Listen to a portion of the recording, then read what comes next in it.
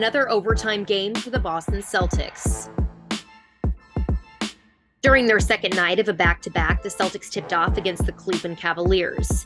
Now, the C's were shorthanded, lacking in the front court as they were without Al Horford and Rob Williams, but they were also without another superstar in Jason Tatum. The Celtics led by 12 at halftime as they had 22 points inside the paint as the bench outscored the Cavs 36-12. The Celtics then took a 14-point lead heading into the final frame as Jaylen Brown was already on triple-double watch heading into the fourth quarter. But in the fourth, things broke down for the Celtics as the Cavs made a run and got back into it as Donovan Mitchell tied the game at 109. And unfortunately, two missed free throws by the C's sent the game into overtime. During the extra period, the Cavs were able to put this one away 118-114 despite Jaylen Brown logging 32 points, 13 rebounds, and 9 assists.